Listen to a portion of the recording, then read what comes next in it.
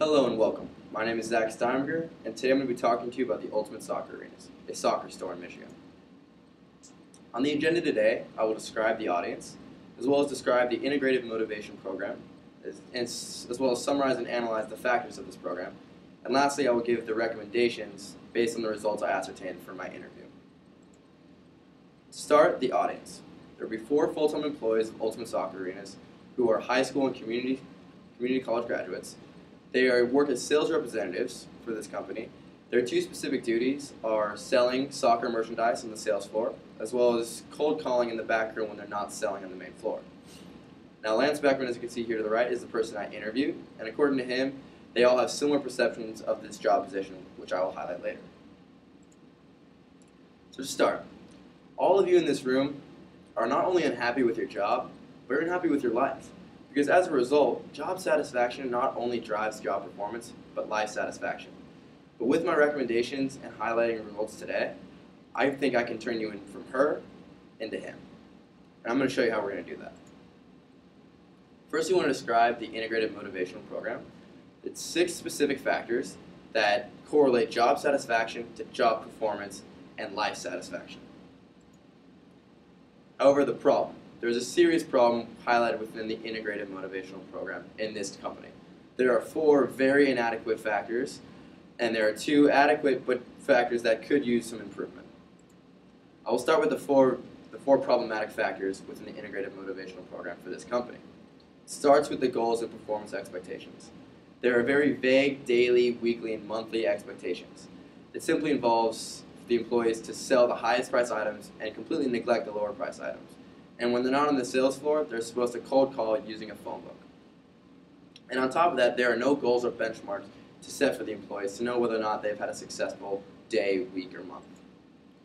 The ability to perform, it isn't possible for them to perform at a high level because the training is so one-dimensional. It simply is getting accustomed to the products in a one-day training session. Third factor is reinforcement. Being a high performer isn't rewarded at this company. There's simply a Sales Representative of the Month award, but on top of that, there's no tangible rewards offered, and there's no financial rewards or benefits even offered. The fourth factor is salience. Rewards aren't valued by these employees because it's simply a Sales Representative of the Month award, which doesn't offer any intrinsic motivation or extrinsic motivation, and this is a serious problem. So these are the 4 very problematic factors for the Ultimate Soccer Arenas company within the Integrative Motivation Program. The next 2 factors aren't as problematic, but they need some improvement. So equity. The rewards are equitable only because they receive the same core rewards, and they receive the same low intrinsic and extrinsic motivation.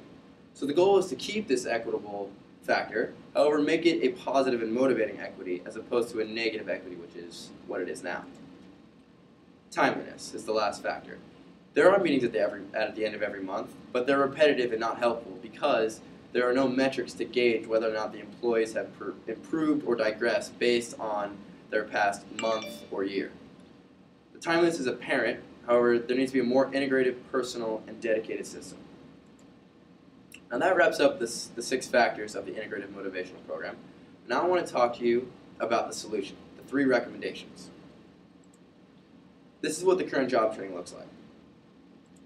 It simply is an introduction to the products. With my first recommendation, I want to enhance the floor job training as well as the cold calling job training. The floor job training will entail a week of job shadowing, as well as training and understanding not only the high-priced products, but all the products. The cold call job training, I want to enhance it by offering a week of job shadowing, as well as a classroom session in order to highlight the most important techniques and ideologies in order to get the best results from cold calling. And lastly, I want to narrow the focus of these calls specifically to the soccer community so that these calls aren't made to people who have no interest in buying soccer products. Secondly, there are current rewards, which, as I've highlighted before, are just Sales Representative of the Month rewards and no financial benefits or rewards offered. So with my second recommendation, I want to completely improve the reward system. Firstly, I want to build on the Sales Representative of the Month award. I want to change the award to amount of revenue sold as opposed to units sold, so that the winner of this award is the person who's doing the most good for the company. The second way I want to improve rewards is offering 10% commission for every product sold, as well as using a top grading system for the top 2 sales representatives who can earn an extra 10% commission for that month. And as well as an extrinsic motivational factor, I want all the sales representatives to know that the manager is retiring within the year, and they will promote from within the Ultimate Soccer Arena shop, which offers that extra extrinsic motivational factor. Thirdly, the current performance expectations are unknown, which is why my third recommendation is to polish the performance expectations. I want to make the personalized daily performance expectations based on sales and customer satisfaction so that the employees know what they need to do every day in order to have a successful day, as well as give personalized weekly and monthly goal setting to the employees so that they know whether or not they've had a successful week and month. And an accomplishment of these goals will yield monetary bonuses on top of the commissions that they will already be giving based on my second recommendation. And lastly, the feedback will be given weekly, monthly, and annually. And it will be very effective feedback because there will be metrics to gauge how the employees have digressed or improved on the preceding week, month, or year. So in review, I've described the integrated motivational program, and I've highlighted that there's a serious problem with 4 of the factors of this program and needs improvement on 2 of them. But the solution lies within my 3 recommendations, and the rest is up to you. Which leads me to my final point. John Marvin. Here's John Marvin, a 15-year-old boy that I knew when I was younger. He had a huge passion for radio, and he would go in every day trying to get a job at this radio station. And every day the manager turned him down. And this is him 20 years later. Now he's the most successful radio voice in all of Kansas as the manager of that original radio station as well as the manager of all the radio stations in Kansas. And this is due because he had the opportunity, just like my recommendations have given you the opportunity today. So now it's up to you to see how far you can take your opportunity. Thank you.